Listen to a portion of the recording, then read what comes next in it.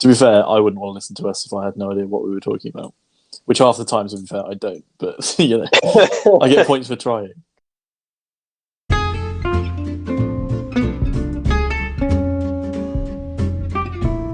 Good morning, welcome to the Hobby Breakfast Show, kicking off your morning with Wargaming Chats. As always, your hosts this morning are myself, Onod, and we have the Mayor. Good morning, everyone. I'm very excited for this week's episode. And he's very excited because OT is not here. Yeah, what other reason would a man have to be excited? No, it's because... OT is the cynic, the 40k cynic. So in OT's absence, we're going to be talking about some 40k this week. Yeah.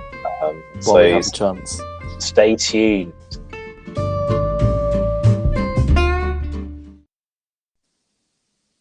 Right. Transition. Seamless. Before we move on to our main topic then, let's just quickly have a chat about news. So there's been a couple releases we can talk about Games Workshop. There's a new guard tank, the Rogel Dawn battle tank. Whoop. Wow. Which Pretty is cool. a cool model. It's really big, isn't it? I don't know if you've seen it next door to like the Lehman Russ. It's like properly... I have, but I've not seen it next to a Baneblade. Is it smaller than a Baneblade? It must be smaller than a Baneblade. Smaller than a Baneblade. It is a kind of why does it exist sort of thing in terms of it's like that mid range of tank, but it's like one of those things where you kind of question why they needed a mid range tank, I guess. Yeah, I mean, it's to sell people more tanks. The interesting thing will be price. It's probably going to be more expensive than the old Baneblade, isn't it? To like actually buy, which is going to probably will. I mean, I think it looks a lot cooler. It looks more like I used to have a toy that looks exactly like this. It's got a guy on the back with the gun, like the Sherman, like you were saying. It's got all the like little decorations around the tank. It's got a hull-mounted gun that is essentially the main gun of a Lehman Russ, from what I can tell. So it just has like so many guns, it's ridiculous. Yeah, I think it has like an option for either the Gatling or Demolisher cannon that the Lehman Russ. It looks like a slightly smaller version of Lehman Russ's main gun, but then it looks like it can take either like a double-barreled battle cannon, so that's like double a Lehman Russ as the turret weapon, or it can take like some ridiculously like high caliber. It almost looks like a basilisk gun, doesn't it? Yeah, but it's got like a square end, doesn't it? Yeah, and you can have it looks like melters on the front, and it's got two sponsons. little melters. It's got sponsons. It's got the little machine gun on top. So it's following in the tradition of just put more guns on stuff that 40k seems to be turning into at the moment. It looks like you only actually have to take, because the last picture on the page, the tank behind doesn't have any sponsons, and it doesn't have those two at the front. So I think it's probably only going to be mandatory to take the main gun and probably the hull-mounted gun. Yeah, I imagine that there will be options. Although, as with the Lehman Russ, everyone always does take the sponsons, so it's a bit kind of like... True. Yeah. You want to take it. I wonder if it's going to be a bit of a... like the Orcs when they got the Gorkanaut and the Morkanaut, which are the same price. What underwhelming? Yeah, and they're the same price, like monetary value-wise, as the Stomper. So I feel like it's probably going to be a kind of... like, it's going to be so difficult to price it, where people are going to be like, well, I might as well just buy a Baneblade.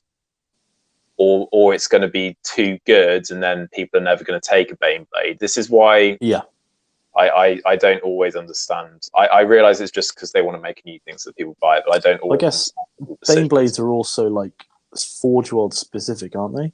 Whereas this looks like a... Are they not? Are they plastic? There's a plastic one. Has been quite a while. Okay.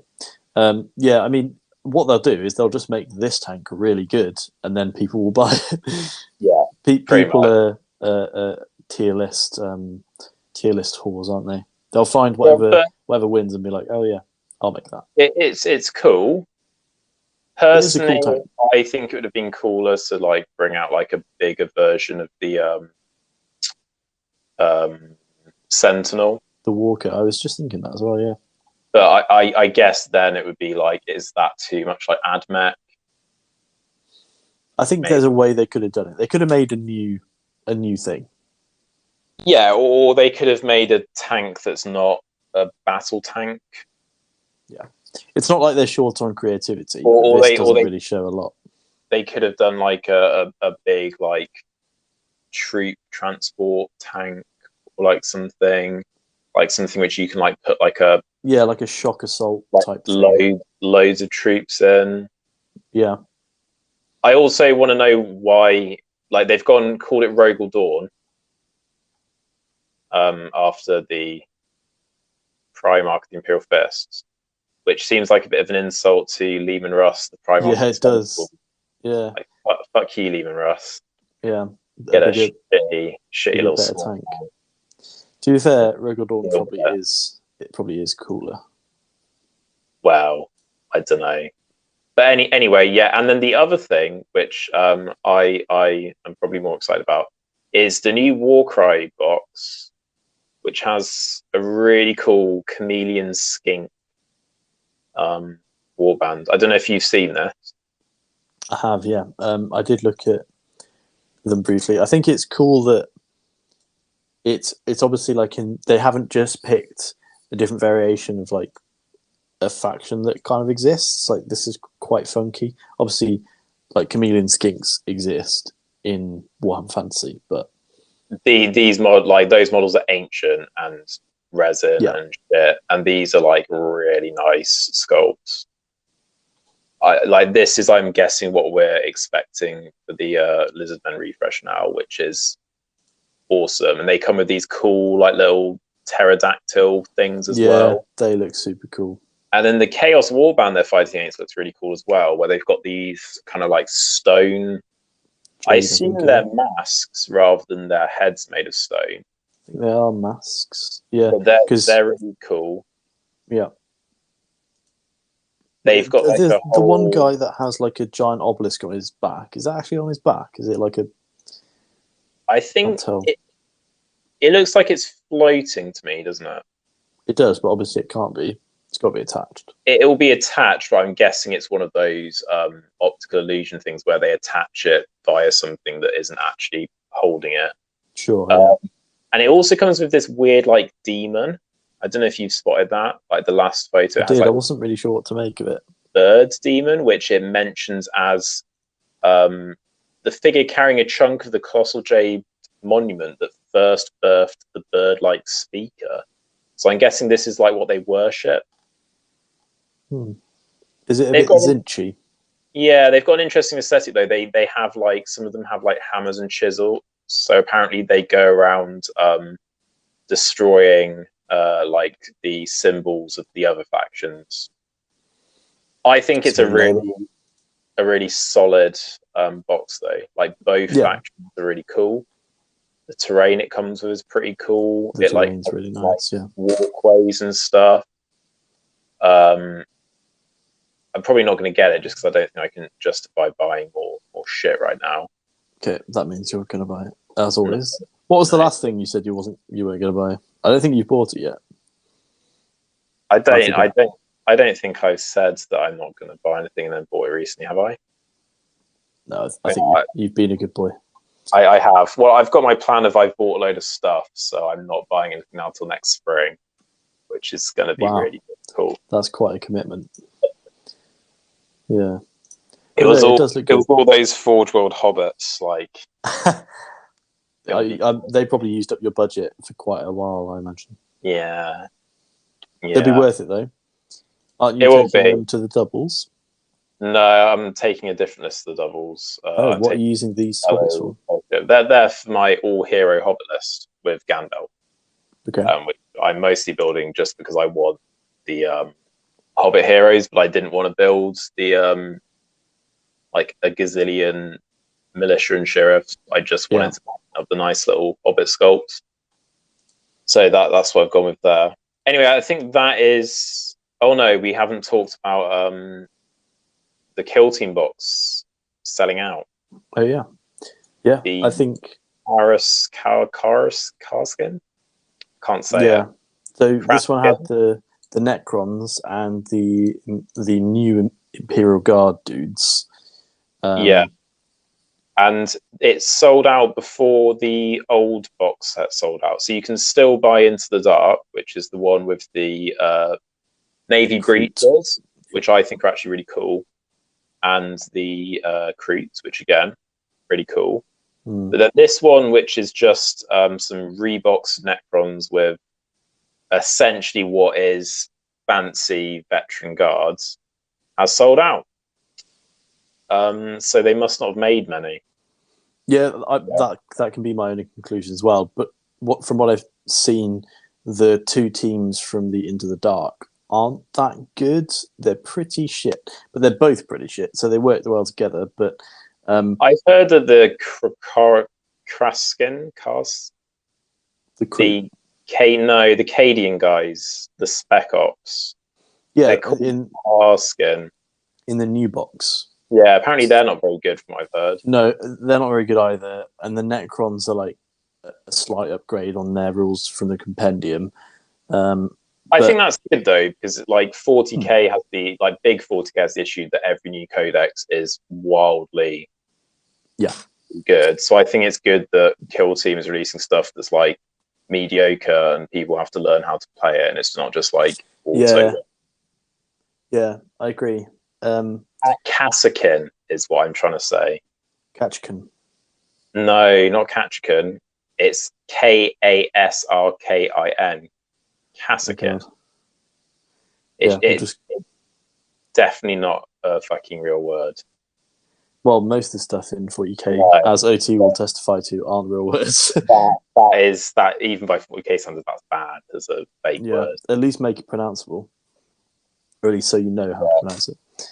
But yeah, I think, I mean, I really want the terrain from Into the Dark, and obviously they've released that separately now, so I'll probably get that. But I'm not interested in the teams at all. And while they're kind of cool, the Navy breaches, I mean, they're basically just guard, and anyone who likes guard probably already had like a previous team for them. Probably just took the vet guard, and anyone who likes the crew, I mean, crew are kind of cool, I guess, but like you probably wouldn't buy a whole box set for them. Whereas I get the feeling maybe a lot of Necron players were waiting to jump on this. And if you're like a diehard Necron fan or Tyranid fan or whatever, the only way to play Kill Team would be with the compendium, and the compendium lists for those aren't very good. There's still a few factions that don't have a dedicated team. I know that Tyranids don't have one, and like I said, I imagine a lot of people who play 40k, play one faction, were just waiting for a dedicated Kill Team to come out that they could buy. So I imagine that they're not going to miss the opportunity to release either Gene Stealer Cults or Tyranids with this current Space Hulk setting. I thought Gene Stealers would have been like the first thing to do it, to be honest. But it's got to be coming, right? You'd have thought. You'd have thought. I mean, it seems like the easiest thing to have done. But I mean, they've got a Gene Stealer Cult dedicated Kill Team, but they're called like something else. They're like the weird hybrid dudes. Oh yeah, the one that are in White Dwarf, the Worm Blades. Yes, they're in the annual, which I have. Yeah, they've released them in that. Yeah. Annual, haven't they? Cool. Right. Let's quickly do hobby. We don't have much to talk about because I've been away. OT's not here, and OT usually carries us. And you haven't had much time really to do stuff, so we've got very little to talk about. I probably will I throw up some images? I might do. Let's see how interesting it is. So you have you've not painted up like a model, but you've painted up like a piece of scenery, haven't you? Yeah, I painted up like a bookend essentially that can also be used as a piece of scenery. So there was a bolt action tournament that I was meant to go to in Bristol last weekend. Did you not go? I didn't go because they cancelled it like 2 days before. Because only 4 people were going. So, okay. I mean, we still would have all played each other because 3 games. It would have worked out. But I think the guy just, I guess, couldn't be bothered to do it for 4 people. I guess maybe he wouldn't have like made money on it, which is fair enough. You know, if you're a store, you've got to make money on it. But if you're going to be in anyway, I don't know, just let us come down and play. There's enough people to do the 4 games, the 3 games even. So that was kind of a shame. Is that because people cancelled on the tournament, or just because bolt action wasn't a big enough draw to get? I think he just couldn't get enough people to sign up. It's not like anyone cancelled, and I know that Cheltenham have like a fairly big bolt action scene, but a lot of them just couldn't go. So the guy posted afterwards and was like, "Sorry, we cancelled. You know, is there anything you'd like to see in the next one that might?" That you think would interest more people. So he's got like a proper rules pack now, and a lot of people commented like, "Oh yeah, I'll keep an eye out for the next one." So hopefully there'll be another one. But I was really looking forward to it. But it's interesting because bolt action is like Warlord's like flagship game, isn't it? I think so. Yeah, I think so. So it's an interesting struggling for numbers, and we say that like Middle Earth has like a small fan base, but Middle Earth tournaments never struggle for numbers, do they? I think they're probably. I think the bolt action scene, they're less interested than in like competitive play and more just sort of enjoy the hobby. Whereas I think there's a lot more community in Middle Earth. I guess historical gaming, like you're going to get less people wanting to do it at a tournament and more wanting to do it kind of. Narrative. It's not really narrative, is it? Historical. Which is weird because you'd think it'd be the other way around with like Lord of the Rings. No, I kind of get with historical because like, World War II is probably the only historical period where people will play like pickup games because you can have like the small skirmishes which could have taken place. But like if you look at like Napoleonics, I think most people would only really ever play stuff if they're like recreating an actual battle. Yeah. I don't think that many people will just like throw down 2 armies unless it's like they just want to get a game in and that's the only person they can play against. I think most people are going to like paint up specific regiments and fight them a specific thing. That's the impression I get of it from like the YouTube channels I follow, but I might be wrong. I think it's just that a lot less people play it as well, which means there's less diversity in the types of players, let alone the actual player pool. But yeah, so that was it really for me. I'm hoping you'll say that you painted at least one thing. I haven't painted anything, but I have built something and done some kit bashing. So I posted a photo. Do you remember the little Aragorn I posted? Oh yes, with Bill the Donkey. Not Bill the Donkey, and it's not Bill the Pony. It's a different pony. It's an unnamed, as yet unnamed pony. Basically, I am building a fellowship list for a doubles tournament where me and OT are bringing a themed list around Aragorn, Arwen, and the 4 hobbits is my force. And then OT is going to bring Elrond and some Riv Knights as the kind of, not Glorfindel.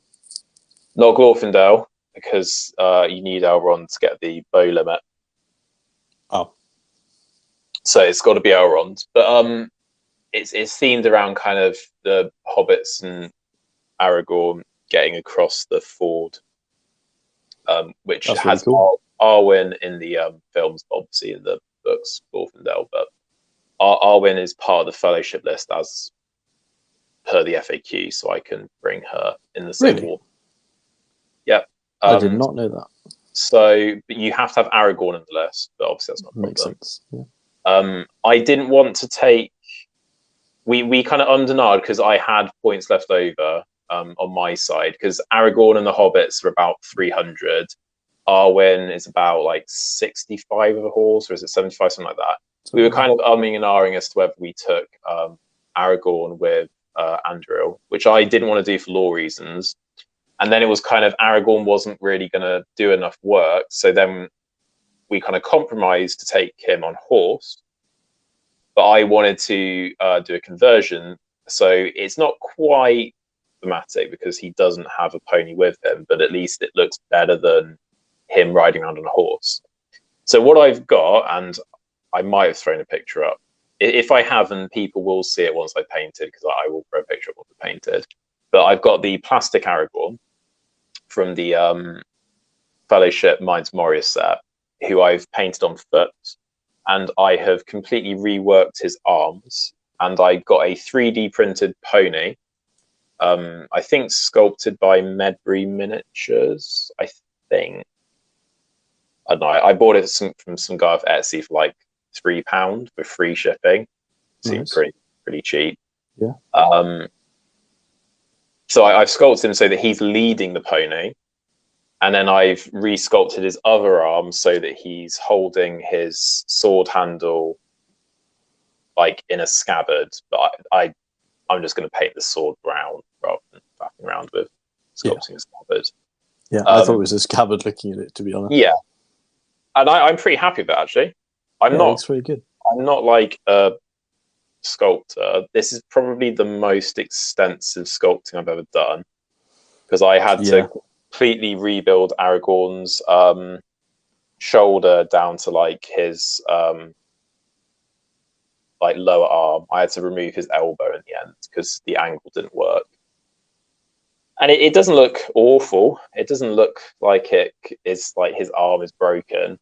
No, I mean it looked better once you painted it up. Yeah, I definitely wouldn't have attempted it. I don't think the proportions are going to be like phenomenal, but I don't think they're bad. And that's kind of what I'm going for. But I think it works out quite well, actually, because he's kind of like looking at the pony.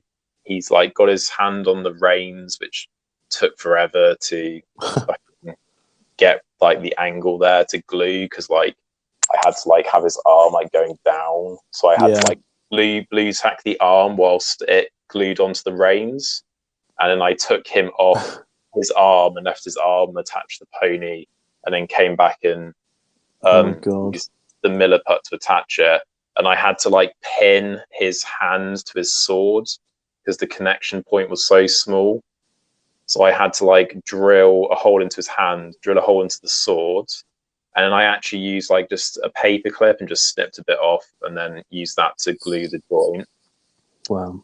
And then I used the like 90-degree angle of the paper clip, drilled a hole into his forearm, and then I put the paper clip up to where his shoulder is. So that's how I built up his shoulder and elbow around that bit of paper clip, so that there was something there to work on, which made that a lot easier. And I've undercoated it now today, and I haven't sent you a photo of it. It looks better now, even though I've undercoated it. So yeah, I don't know if I'll have painted it by next week. It depends if I've got enough time, because I've got a few things I've got to do, but I might have done. And I've also got Bill the Pony built and undercoated, because he's in my list, and I've got Foot and Mounted Arwen undercoated. So yeah, they're going to be painted up at some point, and I'll have that list ready. So yeah, I'm really looking forward to the list. I think it's going to be quite fun. We're kind of like unsure as to whether it's going to be. I think it'll be hard to use well. Hard to use well, but two Wrath of Brunans and all of the Cav models, there is potential for like a very powerful charge turn if we can pull it off. But I think if we get the wrong scenarios on the doubles tournament. Oh yeah, true. Like there's one scenario where basically it's like trying to pick off the enemy hero, isn't there? I can't remember. All I remember is most of them are awful to have to play. If we get that scenario in that tournament where you get points for trying to assassinate an enemy hero, we will lose because they'll just pick a hobbit or build a pony and they'll just kill them. But you could just hide them at the back of the board, lie them down, or go up a tree or something. True, but there's only so much you can do, right? Yeah, I suppose if you're about to get tabled, there's probably not a lot you can do. But yeah, I think it sounds like an interesting list. Riv Knights are notoriously difficult to play well, but I don't know. I think with your joint piloting, you might do all right. Yeah, I've still got no idea what I'm taking with my brother, but we'll see. I'll definitely be giving OT a lot of poking to make sure that he doesn't just. He's going to accidentally measure to be within range or something. Whatever, like a bomb compel or whatever. Whatever he did that last weekend where we played, where he just kept on just being unable to kill stuff. We're going to make sure he doesn't do that. Yeah, I don't know what happened. I think maybe his dice were pretty bad. His dice were bad. He's got his new Riv Knights dice, so maybe that will help. They only roll 6s, as we know, the Workshop official dice, so that will definitely help. Yeah. Good, right. I think we'll move on. Our main topic then. Skirmish, wargaming in the 40k setting. Yes. We're going to talk about... I've kind of gone off 40k recently. I used to be much more into it. But lots of things have kind of put me off for some reason recently. I've just fell out with it. But you have been really into new Kill Team, haven't you? I have. As I said, much to your disappointment in our group chat, I probably think about it more than Middle-earth SBG because I just play it more. I play it every other week, probably with one of my colleagues, and I've been collecting more and more teams and looking at more and more teams. I know a lot about what the other teams do. It's similar to Middle-earth. Like you don't need to learn a lot about your enemy team to understand them, and I think that's one of the big pitfalls of main 40k. So I like that all these box games are like a microcosm of rules that don't require you to spend, £500 on an army, all that time painting it, and then going to a tournament or just playing anyone and being like overwhelmed by what's going on and all the things they can do and just not being able to enjoy it. Yeah, and I think really what we're going to be having a chat about in today's episode is kind of big 40k is, I think, in our opinion, kind of too much at the moment. Yeah. And I think a lot of people have been put off it and are turning to smaller games or turning to Age of Sigmar because it's just a lot. It's getting to the point where they're like rules on top of rules on top of rules. Because they scrapped universal special rules, they now have like horrendously worded rules. Like, I don't know if you saw the new, because they started introducing ways to remove invulnerable saves. What? And like an invulnerable save has always been like, you can't alter an invulnerable save. Yeah. But because they had started introducing such powerful invulnerable saves, they started introducing powerful weapons. But they had to then introduce this kind of idea of a weapon can bypass an invulnerable save. But now they started introducing invulnerable saves that can't be bypassed. It's like, oh my god! So the new demon codex have like an unmodifiable invulnerable save because the demon's invulnerable save is now different to regular. Because they're already shit enough. Yeah. But it's just rule on top of rule on top of rule, and there's so many stratagems and there's so many armies, and it's just so much, and it basically needs a big reset. But I also think there's an element to which I'm just not interested by spending that much money.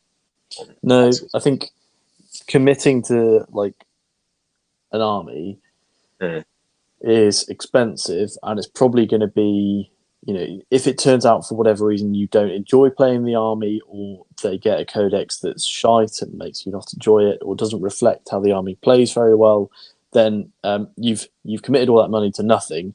I've got like 3,000-4,000 points worth of orcs, fully painted, ready to go in the other room, and I'm just not interested in playing them, because I know that most of the stuff there is rubbish now.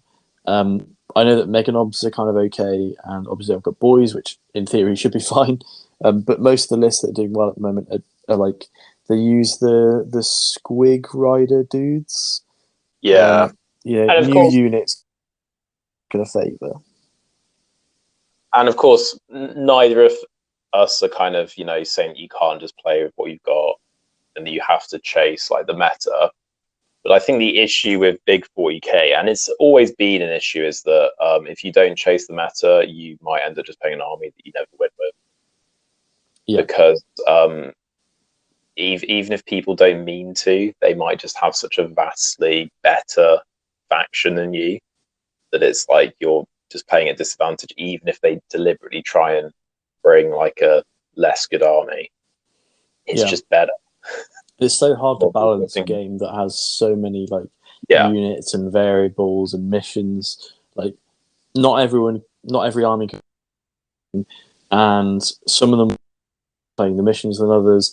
Some of them will be like rock paper scissors. I have this thing, so you're just going to die. And yeah, I just think it's, like you said, it's just a lot. It's just a bit too much. And so skirmish games offer a good route out of that kind of cycle, because there's a lot less to manage. It's a lot easier to dip into different factions if you don't like the faction you've got and you want to try something new. And from a rule writing perspective, it's also a lot easier for Games Workshop to manage, because they aren't trying to balance. I mean, there must be hundreds of units in main 40k now they're trying to balance. There must be more. I think it might be in the thousands. It's kind of ridiculous. But so Kill Team then. Now I played Kill Team. Was it 2018 that the first one came out? Something like that. Yeah, something like that. And at the time, we both lived in the East Midlands, so we used to meet up kind of monthly or semi-frequently. Every couple of months or whatever. And we go down to Warhammer World in the evening after work, and we used to be able to get in like about 3 or 4 games because it was super quick. I had a little Tau Kill Team, and then I ended up with we got the unique ones that they brought out with the Rogue Trader, so I took the Galafox and you took the Star Striders. Yeah, the Rogue Trader one, and you had a Death Watch, and I think you had like Admech or something, didn't you? Yes. Anyway, I really liked that edition. The games are quick. There wasn't that many rules to learn because it kind of felt a bit like 40k, but they'd kind of improved how the wound system worked. Because the issue, there was a much older Kill Team, which we'd played like a couple of times because the local GW went to used to occasionally do like things. And I remember playing that, and it was like, it didn't really work very well because it was literally just 40k, but instead of a unit, you had a model, basically. I remember. Do you remember that guy brought like 10 of the Jakiro weaponsmiths? Yes. And obviously that list just won because he would just be like, and now they're using their las cannon mode, and obviously if you're shooting one las cannon at one dude, that dude is just going to die. And they kind of fixed that in 2018 because it had this whole system where once you got down to your last wound, you'd like roll a dice, and on a 4-up they didn't die, but they took a flesh wound, and like Space Marines had a special rule, so it kind of fixed that problem. And yeah, I enjoyed that. We never got into the expansions. We never got like the elite. We just used to play 100 points, and we didn't really take very competitive lists. And I think the only other person we played was your brother, right? One time, I think. I don't think we did. I don't I remember. think we did. I think he brought a Grey Knights and he didn't like it. Maybe, yeah. Maybe we were trying to get him into it. But yeah, there was also a lot around morale in that. And that was the most confusing. We never Every understood. time we looked at it, yeah. So we kind none of that. ignored it. None of that anymore. Yeah. No morale. The morale system didn't work massively well. We didn't really understand it. And there were a couple of hangovers from main 40k that they've now got rid of, like weapon ranges, where it's like, in reality, like most weapons can fire across the entire board, but now it's like, unless it's a pistol, you can just hit everything, which is a good change. Yeah. But I have not transitioned into new kill team, and I think for me the reason why I haven't is because I feel like they've taken away some customization, and I feel like it's, in reality, the customization is still there, and really I'm being overly pedantic. And I think for balance reasons, what they've done has improved it, because it's like, you take 12 guys, that's your kill team, and you pick which operative it is. So the customization comes from picking the operatives. The issue I have is, it's a kind of like, why would you ever pick the normal guy if you can pick a guy with a better weapon? So clearly there isn't, like, the customization to me feels like a bit of a like veneer over the top. Yeah, it is to an extent, but it also helps balance things quite a lot, because Games Workshop can balance it knowing that you're going to take certain things. So in the compendium, it's like you can take some of them. You can take one fire team, and then it tells you what a fire team is for that faction. Some of them you can take two fire teams, and it'll have like two or three different fire teams you can take. For example, the Orc one can take essentially boys, commandos, or like specialists. You can take like 5 boys, or 5 commandos, or 4 specialists. It's something like that. Obviously, the specialist is slightly better to make up. My understanding, though, is right that most people like try and avoid playing the compendium teams if they can, and it's better to play the custom built ones. And there's like a slight differential, like in the custom ones are pretty much always better, because they just have more rules. Because when they were writing the compendium, I think they just thought, how can we let people play these? But I think maybe they knew in their heads, actually, we're going to release something that's like this, but we don't want it to be worse than this, because otherwise no one will use it. So, but you're right. But I mean, the Rogue Trader ones, for example, so your Galapox and my dudes, the Star Striders, there is no customization. You use every figure that's in the box, and no more, no less. That is your force. The Galapox is a bit different in that, and then like a couple of the normal plague bearer type dudes, and then you can spend equipment points. Summon the chaff, don't they? Yeah, so you can spend equipment points. So everyone has 10 equipment points. At the end of their thing, they've got a selection of equipment that they can use. And the Galapox, you can spend your equipment points on the Gribbo dudes, on the little flies or whatever it is, and that can add some customization. You can customize with, obviously, the equipment. So, for example, at the beginning of a game, if I'm playing the Pathfinders, I can give some guys grappling hooks if there are bits of terrain I want to go on. I can give some of them marker lights if I need to like light up more dudes. I can give them various different things based on what my opponent has and what the terrain is, which is quite good.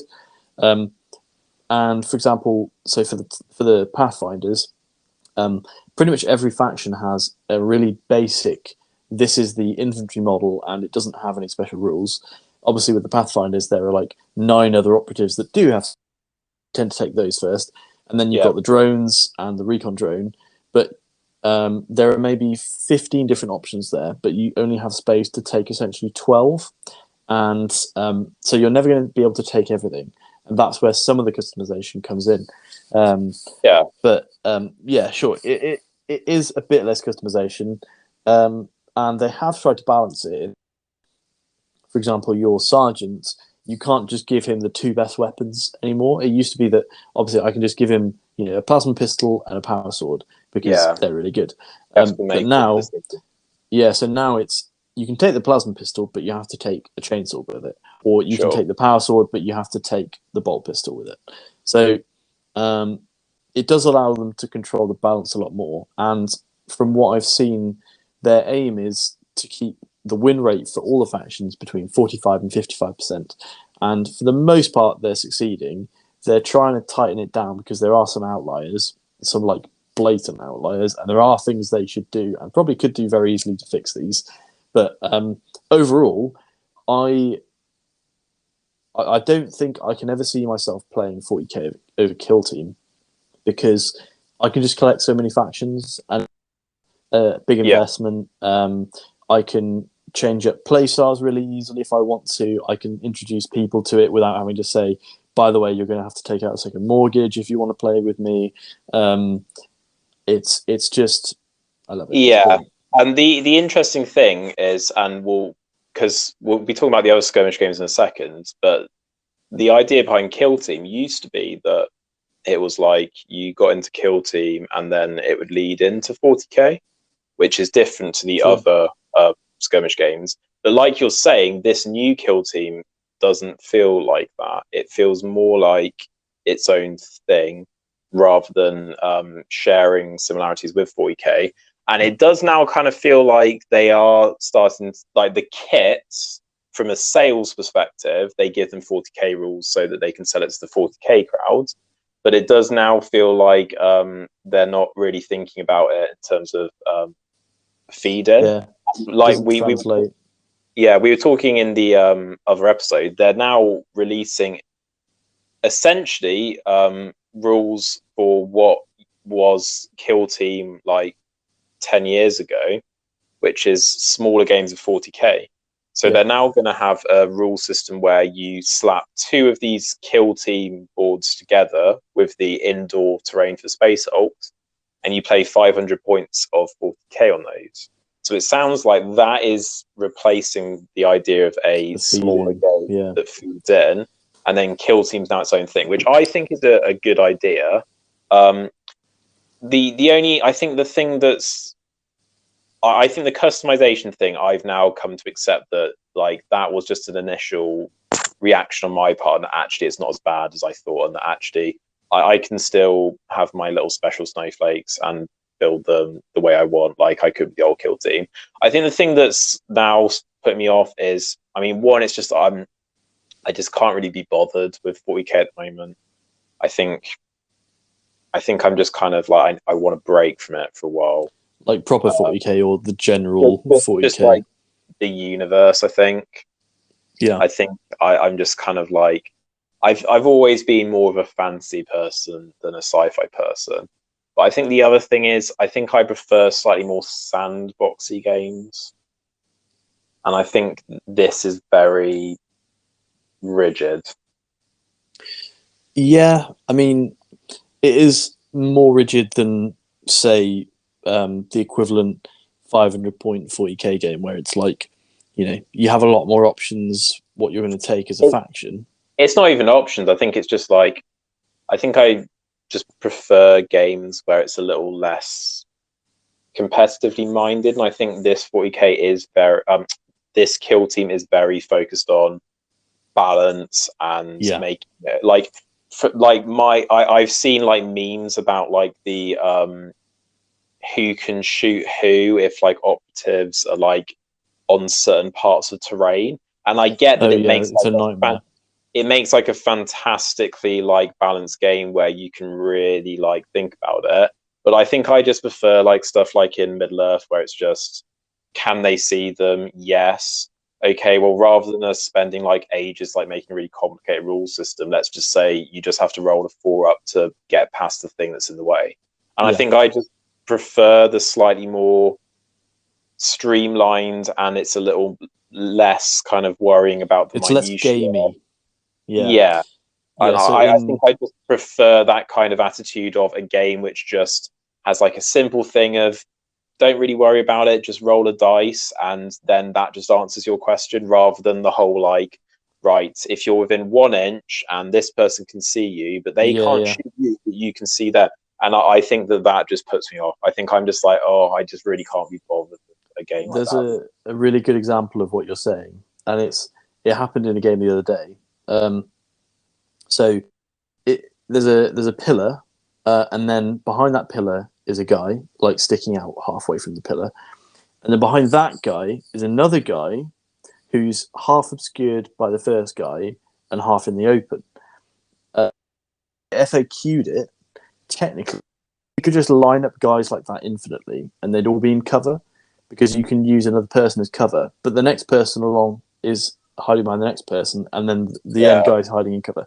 But now they've done it so either you can either hide behind that a guy who's in. You can either hide behind a guy, but then that guy can't be hiding behind a second guy, essentially. So they like FAQ'd it, but you could also do a thing where, because what you're doing is you pick a point on your guy's base, and then you draw a line of sight from any point on your base to the left and right hand side of the opponent's base, and if there's any terrain piece that interferes with that line, they're in cover. So essentially, you'd only have to be like 0.1 of a millimeter behind a piece of terrain. Well, actually, only 0.1 of a millimeter of your base has to be behind a piece of terrain. So where, for example, on some of the terrain pieces, you've got like a straight wall, but there's half a pillar sticking out, and it's literally like 3 mil worth of pillar. But if you get a guy behind there, suddenly your opponent's model has to be like right next to your guy, otherwise they can't see them. And there are a couple of instances where essentially that happened. So every time I move a guy somewhere like that, I'm like to my opponent, And so you have to come here. I can understand from a rule design's perspective, because this is the whole question of, should you treat your model as like a static game piece, or should we treat it more as that's where the person is, and we're assuming that they're crouching down using cover? Because the philosophy of the kill team is that, well, this is where they are, but just because the model is sculpted standing up and waving his chainsaw in the air, obviously he's not going to be doing that for the entire battle. So we just assume that he's crouched behind this pillar. But that's again, it's just like a kind of thing where I'm just like, just make it easier. Just there are some say it's just just do it like Middle Earth, just roll a 4 up. The cover rules are quite complicated, but once you get your head around it, it's kind of okay. But it's that initial classic Games Workshop way of writing it, where you're like, the rules, have to read that 4 times. The rules are written horrendously when I try to read them. Like Kill Team is one of the few games where I can watch like a battle report on YouTube and I just don't understand what's happening, and I feel like that's kind of the issue. So that's Kill Team, and I realise it has like its audience and that it's a good game, but it's just not interesting me. The other main skirmish game they do then is Necromunda, which is kind of like, I love the models. The models are awesome. It's kind of like the opposite of Kill Team. It's like really narrative. You're meant to play it as a campaign, because like the whole system is built around your guys are meant to improve, and it's a bit like Blood Bowl like that. You're like it's better if you do it as a campaign. And rather than Kill Teams like the Spec Ops, the like best of the best, and then Necromunda is just like a load of blokes and some just pipes, like random like women with mohawks who just live in like a slum and they fight over resources because they live in a horrible world. And they've recently released this whole like expansion where it's basically like Mad Max, the expansion. So basic Necromunda is like you're fighting in corridors, a bit like the new Kill Team, I guess. You're fighting in corridors and you have all of your little guys. And then the new expansion is they're out in the wasteland, and they've got a really cool new team which look like the Tuscan Sand Raiders. The Ash Waste Nomads. And they have like the guys on like the really big like fleas. Yeah. Awesome. Cool. Like I would love to paint some, but I have no purpose for them. I also really like the squats for Necromunda. Yeah, they're pretty cool. I actually think I prefer them to the 40k 40k squads. ones. Yeah, they look a little bit like the you know the dudes in Doctor Who that have that like yeah, all war with dudes. the like massive dome heads. They do, don't they? Yeah, they look like that. They're a bit derpy, but I think I kind of like the derpiness. They're not so derpy that they're like ridiculous, Ridiculous. Yeah, but they're very they sci-fi. feel a bit more dwarfy, don't they? Yeah, they do. I think it's the Like hammers and the they feel more like they feel like they have a lower center of gravity, whilst yeah, the 40k dwarfs actually kind they're of look just like human space marines. sized. They look like small space marines. Yeah, Yeah, I like that these guys have like moon suits, like yeah, they're like properly like, and they've got like they the got air huge backpacks as thing. well. Yeah, Yeah, I really like massively prefer them. So like I think I would like be much I think like model wise I'd much rather jump into Necromunda, and they've got like incredible like plastic range, like they've dedicated so much. The issue with Necromunda is that you have to own like 1 billion books, from what I understand. oh, right. So I think every different Oh warband shit. in Necromunda I think has its own book. So I'm looking through the GW website and I've just got to the part where there's like literally like 10 books on my Yeah. page. So like all of the different houses are like the different warbands, but obviously classic GW, I don't think that they just sell you the rules. I think that they also throw in extra stuff in each book as a reason for you to buy it if you don't run it, so that everyone gets something, which sounds like a good idea until you realize that GW are then going to release 10 books. So like, for example, I've just clicked on the Book of the Outcast. Okay. So the Book of the Outcast includes all the rules you need to know in order to field an outcast gang in Skirmish and narrative games of Necromunda. But then it also includes hangers-on and brutes. Includes rule for hiring hangers-on and brutes. Oh, for Outland is God's great. sake, really? All the terrain rules needed to establish a stronghold for Necromunda gangs. Weird powers, Ugh. like the Underhive with rules for weird, I guess there's psychic powers and force weapons. Outland campaigns embark on a narrative campaign to build and grow a settlement. So, like, this is the issue that I think Necromunda has, is that if that book was just, this is your book for running that gang, Yeah. then it's just a codex, but it's not. It's like, okay, I'm If you want to building play this element of the game, yeah, I'm building a squat list, but my friends want to run a narrative campaign where we build the we grow a settlement, which is a cool idea because the whole, like, they've released a plastic terrain set, the Zone Mortalis Underhive Market, and like you can raid each other's stuff and you can represent, I think, what you've upgraded your base with this terrain set. Awesome, really cool. And it's not actually too bad for GW plastic terrain. It's like £32.50 and you get quite a lot for it. But I now have to buy a £30 book to play that campaign with them. and you might just get a gang rules that you don't want as well. And what if I play the House of Iron and I have to now buy that £30 book? And I'm guessing the House of Iron comes with Orlok gang list, but then it also comes with hired guns for bounty hunters. Okay, so if I play a different thing, if I want a bounty hunter, I now have to buy this book, but then I want to play with my friends who are doing this thing where we build up our base. So I've now got to own 3 books. Yeah. It's like, this is like Necromunda would. It would be. I think this should be like where they trial doing online rules and see if it works. Or Just like like free online rules. just do like free online rules like they've done with or like get people to pay like £10 a year, because I feel like for if like this is one of those things where if they built like an app that worked rather than the horrible shit that they've tried to put out so far, like for a narrative game, like something which tracked all of your stuff and had all the rules, people would pay £10 a year for that. they'd probably pay more. Yeah, you're right.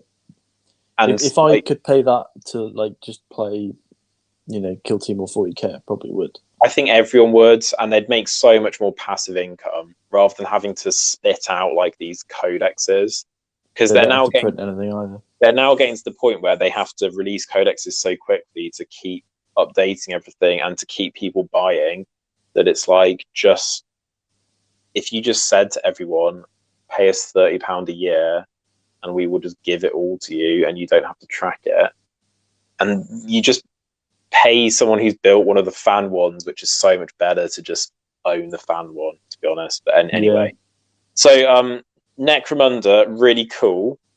I think it's like an awesome idea. I think that the models, the scenery, just everything about it's awesome. I don't think that I would get into it though for those reasons. I think it's like books, it's just a rabbit hole that I think if you wanted to seriously play it, it would start off being you buy a £30 box and a bit of terrain, and then it would become I have to own a small library to play. Yeah, and I think that might, like, some people will probably love that, but I like the fact that, for example, in Kill Team, I mean, everyone just has a rule book and maybe a faction book that came with their box set, and that's basically it. And the only thing you need for Kill Team is if you want to play in this new, you play inside the Space Hulk thing. You just need to get like the updated version of the Space Hulk rules, don't you? There is the equivalent of a campaign in Kill Team as well. Yeah, but I think that's a better way of doing it. And I think the Necromunda would have done better to not have split the rules up into so many different books. It's also, I think the issue with Necromunda as well is because it's so narrative based. If you've got like a group of people together and one person literally just wants to spend £30 on their thing and own 2 books, like there's going to come a point where if other people want to do other stuff, like you get like an issue of like including the group. Like I think everyone has to be on board with like everything, because like imagine you wanted to get into the Ash Wastes, suddenly you need a bigger board size, you need outdoor terrain. The factions then have outdoor stuff that you need because you have vehicles, and it's like as soon as like half your gaming group want to play that and the other half don't, it's just gonna I mean, maybe if your gaming group, maybe there's 4 of you, you just all agree over the next 6 months that you're going to buy all the books between you, and then you've got like a shared library. Maybe that's the way you play it, because then you're also really encouraged to do it. It's probably the way to do it, especially if everyone has a different gang. Like if you had enough people that everyone had a different gang, then you'd own all the books collectively, wouldn't you? Yeah, and that could resolve the issue. Although, as we know from Middle Earth, like eventually it becomes a bit tedious, doesn't it? Like saying, "Can you send me a photo of this?" and you just end up buying the book anyway. Yeah. Yeah, this is true. I mean, maybe how do the e-book versions work? Like, could we like theoretically do that? You can get e-book versions. The issue is that they are not that cheap. Not shareable either. They're basically the same price from what I remember. Yeah. So the Necromunda actually, they are quite a bit cheaper. I take it back. The Necromunda ebooks are £17 rather than £30. Almost the price. Actually, take it back. I didn't realise that they were significantly cheaper. So that is one solution. But yeah, I'm not sure if you can swap them around. I feel like it's you download it once and then your code expires kind of deal. But I guess that's one way of doing it. But then obviously you need something to read them on, because your phone's not the best thing to be reading because Games Workshop ebooks are not designed for phones. Like you will be, are they not? You'll be presented with tiny little text because it's just a PDF basically in the book. Oh, brilliant! Yeah, brilliant. Even Warhammerpedia, which I've taken to using quite a lot for Kill Team, is so good. Like it's so good. And it like has like the thing where you can like highlight over a rule and it just pops up what it is. Yeah, it's really good. Which is what I think Games Workshop need to do at some point. So those are kind of the main two then. And it leaves us with, I'm calling them skirmish games, Aeronautica Imperialis and Adeptus Titanicus. I think they probably class as skirmish games. I think they are. Let's start off with Adeptus Titanicus. Okay.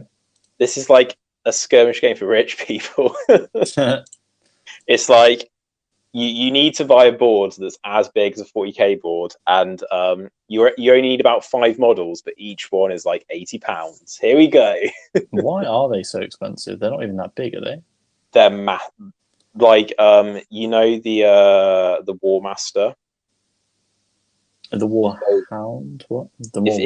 If you have a look, so you've got the Titan, so you've got the Reaver, the Warhound, and then there's that War Master that's £100. Yeah, I can see the War Master that's £100, but like, aren't these all like quite small models? They're 8mm size. That War Master is about the size of a Imperial Knight in 40k. Okay, so the cost does sort of scale. It's a little bit more expensive. It feels like there's a tax. It's actually the same as an Imperial Knight, if not cheaper. Is it? Oh, well, there you go. An Imperial Knight is, let's just quickly find because the Imperial Knights have like got wildly more expensive. So an Imperial Knight is £100 now. Okay, so it's the same. It's the same, and I think arguably it's a nicer model in terms of. I really like it. It's got so much detail. And then if you have a look, so the Warhound Scout Titans, they're about the same size as a like Sentinel. So again, 2 for £40. Yeah, they're not that bad. And then the Reaver's like a little bit bigger than that. So you've got that. Because if you look at the base size, the little Warhounds come on 80mm rounds, so they're quite big. But yeah, you've got to own a few, so you are looking at a chunk. It actually has a very reasonably priced star set. Yeah.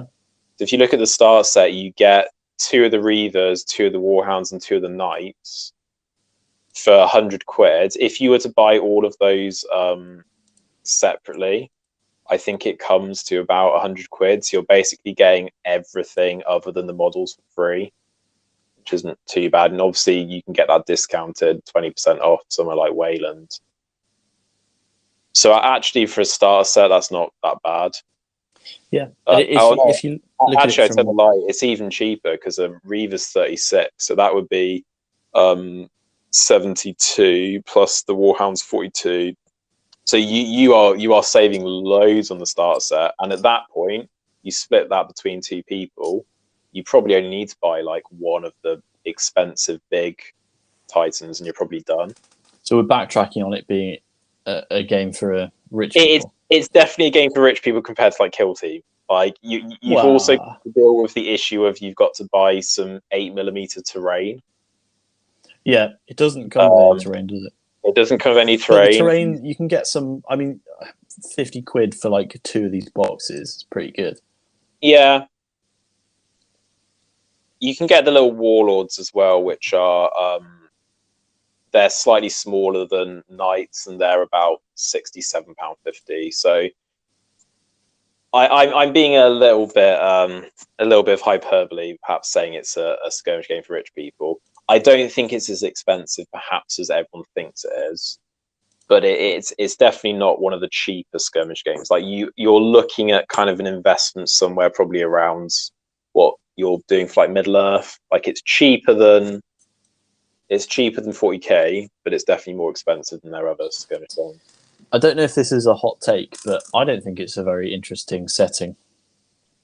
What the just Titans killing Titans? They might. I mean, I know they're meant to be big, but they might as well be, like mice fighting each other amongst grass, like blades of grass. Like I don't. There's no scale. The really weird thing for me is that they set it during the Horus Heresy. Yeah, why not set it in 40k where there's like way more stuff? You could have stompers. Yeah, you make it basically epic 40k. Yeah. Well, there's a lot of rumors going around that it's going to become epic 40k, and that this was because when we talk about Aeronautica Imperialis, they scaled it the same size as this. so they've left the door open to it. That's But interesting. it is interesting that they went, yeah, let's just keep it Horus Heresy, which I guess helps in terms of you are selling everything to everyone. I Like wonder all if the it's the same night. because this way if they've kept it separate from 40k, they can still make Epic 40k and make it something separate. Whereas I think generally there's less interest in Horus Heresy than 40k anyway. So yeah, just make a little night game over there. That's fine. And then they're like, okay, night game was okay, and people like that. Let's make Epic 40k now. Same scale. Presumably this was to gauge interest in whether that scale would be something people are into. And supposedly this, from what I've heard, this sells actually okay. Yeah, I've heard similar. And I don't know whether that's because people are playing it or whether because people are like, well, I really want a Warlords Titan, but I'm not paying like £3,000. Well, but I could for Christmas afford one for £70. And I won't be able to use my games at 40k, but it'll look nice on the shelf. I imagine that they make quite a lot of sales from people doing that. But I guess there's a niche market of people who like the idea of big stompy robots punching each other. And from what I hear, the rules are quite cool. Like you can, a bit like in old 40k, you can like destroy weapons and like the reactors can melt down. So you only have like about 5 models to keep track of. So they each come with these little punch board cards, which you like have pins in. Yeah. And it's like very kind of like you're like managing all of your little, if I overcharge the reactor, my knight might not be able to go next turn, but I can like destroy the enemy potentially. So from what I hear, it's not as bad as I think some people think it is. I think this game has like a lot of haters. It does sound interesting, and I like the, that sort of. It's almost like you're piloting it, and you've got to think about all these different things. And it's a bit like War Machine. I don't know if you've heard about War Machine. I know a little bit about War Machine. It's best not to look at the Forge World prices for this game if you want some of the more specialists. Oh, they're Forge World ones. Yeah, the most egregious of the Forge World ones is the for the Imperial Knights, they have the little knights, the Armigers and the Helverins. You know those? Yes, I'm looking at them now. On Forge World, you can get them in 8mm scale, £35 for 3. Yeah, that's pretty bad. I mean, they look really cool though. To be fair, they look really cool. But have you seen how big the base size is? Are they 25mm bases? 25mm. Those you're basically buying like a model that's like a Hobbit sized model for like 11 quid. For like 11 quid, and you can't get Forge World at a discount. And when you think about how much an actual armiger is, an actual armiger comes in a box of 2 for £52.50. And that's at it's only like twice the price. That's at 28mm scale, and you can get that reduced. So if I go on to Wayland, let's have a look at how much they're on Wayland. And that's full plastic posable. You can do whatever you want with it. Wayland, they're selling them for £37.77 for 2. So basically the same price. It's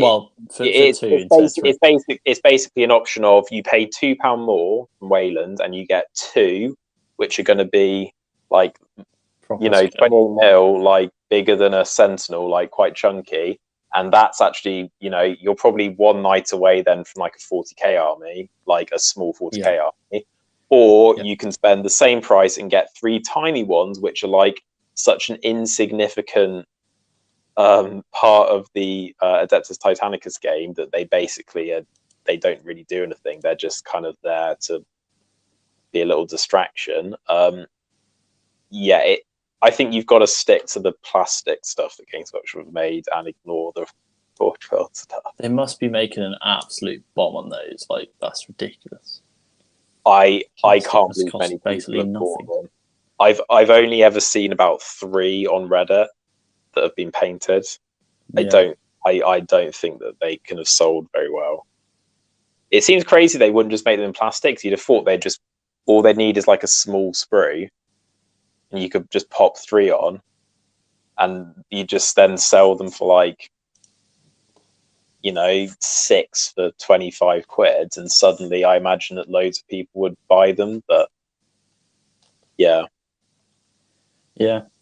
I'm quite interested to see what this flying game is, because I know that you've got some models for it. yeah, I do. So let's move on then. So this is actually the game that I think I would be most likely to do for 40k. But it's really, really weirdly done by Games Workshop. So Aeronautica Imperialis, they have released 3 box sets for this with the rulebook in each one, but they never released the rulebook separately, and the box sets are always limited runs. So there's no starter box before. They have re-released the rulebook, but only in a Horus Heresy version, and it's currently out of print, and they're doing a reprint for it. So it's it's basically impossible to get the rules for this game. But weirdly, I like whoever's designed this is a madman. They've made like pretty much everything in plastic other than a few like niche stuff. So like, look at the Space Marines. You can get the Thunderhawk in plastic, a Fire Raptor gunship, the Interceptor Squadron, and the Storm Eagle Squadron, all plastic sprues. Like they're investing money into this game, and then they make it so difficult to play. The Eldar have the Nightwings and the Phoenix. The Orcs have all of these like grot bombers. The Tau have like fighters, bombers. Like the Imperial Navy have like 5 types of like fighter. How big are these meant to be? They're quite small, aren't they? They're 8 mil. So like the Thunderhawks actually pretty chunky, but that's enormous. But they're like about, you know, probably a couple of inches across wingspan. Some of them. Okay, that's fairly big then. They're bigger than you think, and the bases they come on are actually quite complicated because they have little dials in. So I suspect the price probably comes from the dials. This is probably the most affordable game Games Workshop do at the moment. Really? Well, you don't need any scenery. What's the box set cost? If you can get a hold of one of the box sets, you can pick them up for between 50 and 60 quid, which come with a cheap paper mat, which you're probably going to want to swap out, and it comes with a big enough force that you could just play with them. In reality, if you want to get into this game, you need 2 boxes. You need a box of bombers and a box of fighters, and you're done. Because I mean, there's not a big model range, is there? I don't think people play this at very big points cost. So let's say you're playing the Imperial Navy, you'd buy a box of the Lightning fighters and a box of the Marauder bombers, and you can play with just that. Do you think this is GW's answer to X-Wing? I think it is. It's different to X-Wing because it's on hexes. I think that was the intention. But obviously, X-Wing has kind of not disappeared, but it's definitely not as popular as it was back in the day. So I wonder if GW kind of came out with this but didn't really want to fully invest. So they're willing to put out the plastic models and invest, but they haven't really decided what to do with it. I just think, though, what a weird thing to do to make all of this in plastic and then not bother to like properly create like rule books. Like some of these models, the only ways to get the rules are the little just the rules that come in the box, just on the back of the instruction kits. Like, how bizarre. That is weird. So strange. So a lot of these, the only way you can get the rules now is to get the ebook version. I mean, maybe it just kind of flopped and they were like, let's just leave that. Why have they kept going though? Are they still making stuff for it? Yeah, like the Eldar and the Space Marines came out this year. Oh, the fuck! This game confuses me. But if it bombed, like, why didn't they just stop with the orcs and the navy? And I guess that there's a lead up time in design, but if it bombed, why then come out with a third box set with the Eldar and the Space Marines? Because surely they wouldn't have started designing those like 4 years ago when this originally started coming out. Like, Well, they have the models already. Like, they've got the CAD files. Like, they just have to make it smaller and then chunkify them a bit. But the models are really nice. Like, the detail on these little models is fantastic. They're like perfect little miniature recreations. They are like absolutely beautiful models. Like, I own the Grot bombers, which is like cool. I love them. I haven't painted them up yet because I kind of haven't got round to finishing my epic stuff that I was building that I got them for. And I also own the Thunderhawk, which I just haven't bothered because I need to paint it as Black Templars, and I'm kind of looking at thinking, oh, I've either got to edge highlight all of those panels, or it's going to look shit, so I can't be bothered. But I would love to play this game, and I think you could do it really cheaply, and I'd probably do like some Valkyries, because I've always wanted a Valkyrie, and it's like, if you get them from Wayland, it's like you get 4 little Valkyries for 22 quid. Which ones are the Valkyries? They're the like little Imperial Guard ones, the ones that like are the hover jets with the like. Why am I tempted to invest in the orcs? But like, I like the heavy the Grot bombers look really fun. The little pods. They're really fun to build. In the rules, like, they are like a little guided missile that like you fly around constantly until they connect with something, and then it just like blows up. I just feel like all this game would need is like a little bit of attention, love, and care, and they'd actually be able to like get people going. They hold tournaments for this game in Warhammer World. I mean, they must sell tickets for them, I guess. Yeah, they do, and people go. But like, they never mention it otherwise. The only time they mention it is to sell new stuff, and then it like disappears again. Yeah, it's never on Warhammer Community, is it?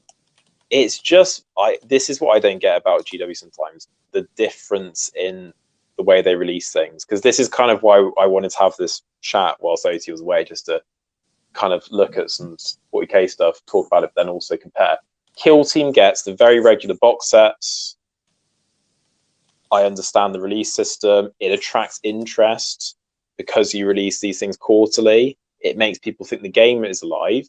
Aeronautica, people don't get into it. I see posts on the Reddit saying, should I get into this? And people are like, well, it kind of feels like it's dead because they don't give it support.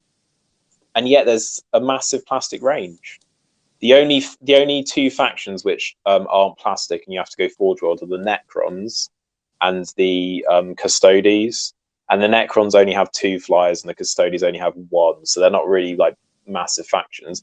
Everything else you can build completely using these plastic kits, and you don't need to dip into Forge World. Just really bizarre. Don't understand. I'm looking on Warhammer Community, and I just searched for Aeronautica, whatever it is. I mean, I'm surprised that there's anything, but they've essentially mentioned it a few times when they've released stuff, but only in the midst of like a load of other stuff. There is one dedicated article from not too long ago, with the like that shows the Shadow Bird, the Red Hunter from the World Eaters, like really cool, like little. So the last dedicated posts were one in August about the new Legion upgrades. Then you have to go back to July to basically announce the release of that book. Back in May, they said that they released something in Forge World for the Custodes. And then back in April, which is when they released the newest plastic kits and all of the stuff at the beginning of the year in February and January, where they did the Space Marines, Eldar, and the Necrons. Yeah. But then, yeah, just that's all they've mentioned this year. So they put out, over the last year, they've put out two Forge Worlds Eldar kits, four Forge Worlds Eldar kits, because they released like a load of little ones, 2 Forge World Necron kits, a Forge World Custodes kit. They've released two Eldar plastic kits, 4 Space Marine plastic kits, and yet you can't buy a starter box anymore from Games Workshop. The only dedicated rules book you can buy is waiting a reprint, and it's specifically for the Horus Heresy. So if you want to play anything that's not Space Marines or Imperial Navy, you have to use the rules that come on the back of the instruction guides. What a bizarre game. Yeah, I mean, not being able to get your hands on like a physical rulebook is pretty horrendous. Why do they keep investing money in it and then deliberately killing it? Just release a £30 rulebook that contains all of the rules and just slap it out there. Why would you decide to release that as specifically the Horus Heresy so you can only play 2 of the factions you release? What?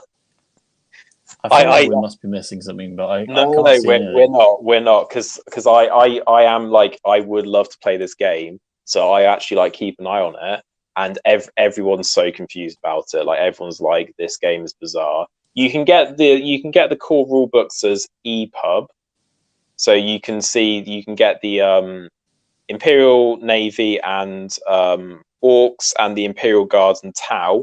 Those EPUBs have the core rules in. Okay. They, for some reason, haven't done an EPUB for the Eldar rules, so there's currently no way of getting the Eldar rules, and you can get the Necron rules in the Companion, and then you can get the Space Marine rules in the only rule book they sell, which is the Horus Heresy book. And I guess if you want to play Horus Heresy, you just need that book. You need a mat, and you need a couple of boxes of the Space Marines, and you're good to go. That's all you need. I would like to play this game at some point. I think I'll struggle to find people to play it with, to be honest. I'm looking at the Orc War Mega Bomber on Forge World. It looks super cool. Ludicrously big, that model. It's got so many bombs on it. Yeah. Wow. But the scenarios for that game are really like interesting. It's kind of all about like some scenarios will be one team is like trying to bomb the other team's base, so it's like very asymmetrical, which GW doesn't do a lot.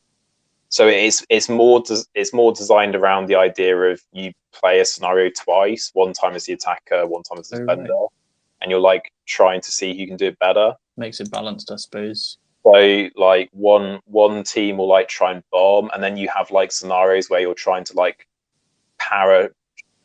shoot troops down. So one team will have to take planes that have troop capacity, so they might not be as good, and then the other team will just be able to take pure like fighters to shoot them down. So it's actually got like a really asymmetrical game type. I actually read the rule pack for the official tournament they're doing at Warhammer World, and they in the rule pack tell you to bring 2 lists, and you can one for attacking, one for defending. You choose which list before you start you're going to bring. So you can bring your list which is really focused on like air fighting, and then you can bring your list which is really focused on bombing and doing like the troop flying, and then depending on the style, you pick that. Yeah, I think that makes sense, because you're going to gear, like if you're a flying army, you're not going to like gear up with all fighters if you're going to try and bomb someone's base, or vice versa. Yeah, and I think the board size you play on is how big is it? 3 foot by 3 foot. I just feel like it would get so much more interest if they actually gave it attention and acted like it was a real game and didn't ignore it. It's the most ignored game that they make. I just don't understand it. I think it looks very interesting. It could be the 40k version of Warhammer Underworld, which is like really popular and like has like a card, and it has like a card game mechanic as well, and like they sell incredibly well, like those Warhammer Underworld things, and like, but it just isn't. So I don't know. There you go. I think it'd be nice, you know, if they release a box, that'd be nice, or just a fucking rule book. Or just the rule book. I mean, if you search on eBay, you can pick them up pretty easily. And if you look at there are still some online stores that have the like Eldar versus Space Marine box set, so you can shop around and pick stuff up. But yeah, really odd.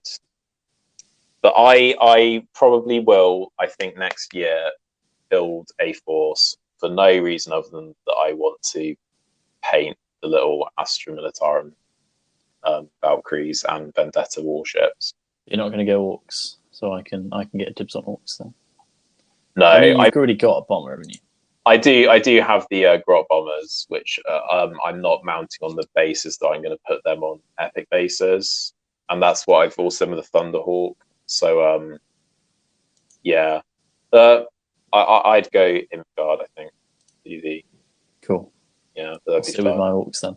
And they do little you can get little anti-air guns to put on hexes on the ground. I saw, yeah, they're really cool. So the Orcs and the Imperial Navy have like a plastic one, so you can do that. But the Imperial Guard have one that you can get from Forge World, which is it's like 20 quid. But you can get like a little Basilisk, which like has like anti-air shells that shoot up, and like a Hydra flak and stuff. So I think it'd be quite fun to do. Yeah, cool. There you go. Anyway, maybe one day we'll talk about it on the podcast. We might be able to convince OT into if he only has to spend like £20. Yeah, if we convince him it's the only game we're willing to play, maybe he'll do it. We're not playing Middle Earth anymore, OT. It's Aeronautica. No, Middle Earth. Got to play Aeronautica now. And you've got to pick the faction you hate. Yeah, you've got to give him the Eldar or something. I think the Eldar, right? I think the Eldar are really good though. I think there's like a range of maneuvers that planes can do. So like the Orcs can only do like the basic like turning and stuff. Whereas I think the Eldar can do like wacky stuff like barrel rolls and like complete loop de loops. Yeah, of course, they can just ignore the rules basically. Just 180 and fly around everywhere. So I think that yeah, and like the little Imperial Guard ones have a rule where they can just stop moving because they can hover. Of course. So they can just stop and just become like little gunships, and you can just pivot and shoot. Whilst like the Orcs have to keep moving forward because they're like old school planes. And stuff.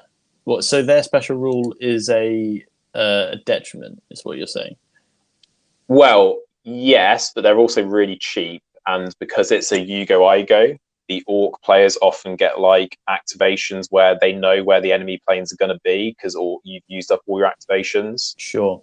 So as I understand it, the Orc players bring lots of DAC jets and they just fly them around to begin with, and then they save their ones with the big bombs and the guns till the end of the turn.